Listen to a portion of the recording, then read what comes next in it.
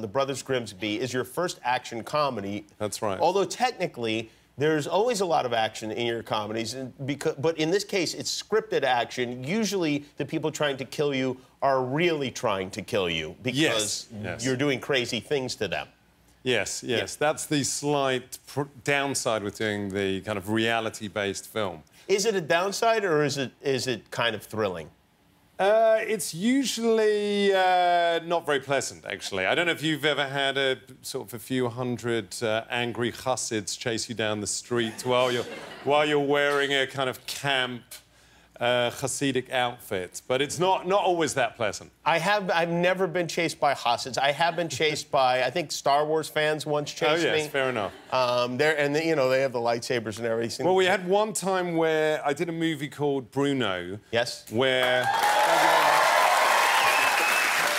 I was playing this gay Austrian fashionista, and it was a romantic comedy, the normal kind of boy meets girl.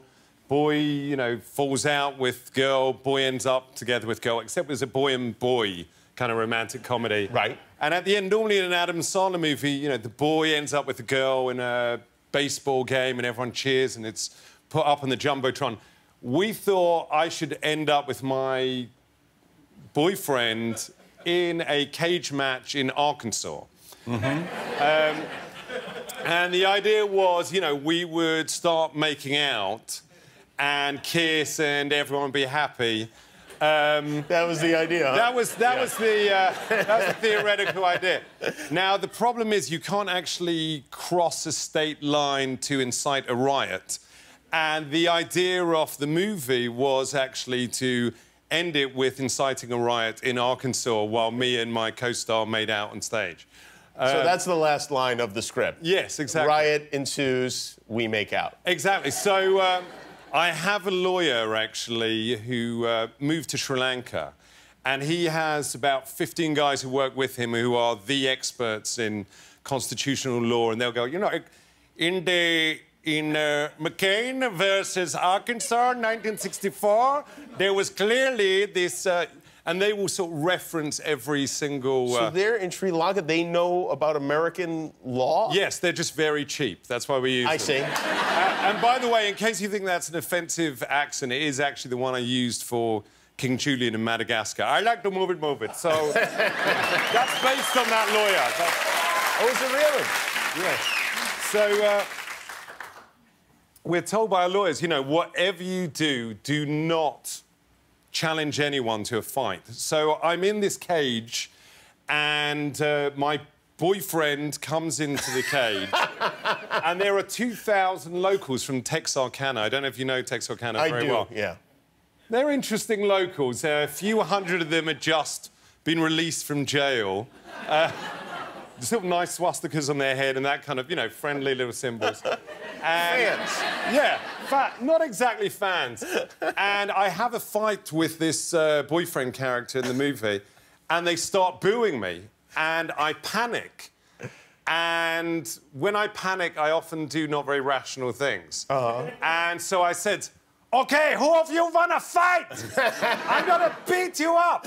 Thinking I'm in a cage, and no one's ever going to get into the cage.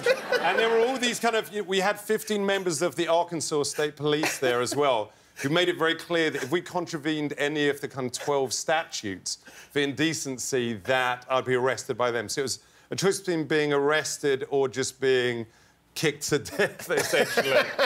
And, you know, on the phone to my lawyers the night before, it was like, you know, you must remember, whatever you do, you can touch the nipple. But can I place a hand on the buttocks? Yes, but do not let the hand go within 3 centimetres of the rectum, you know. So I'm there making out with this guy. And, you know, my co-star tries to put his hand in my rectum. Oh, no, I'm pulling it back.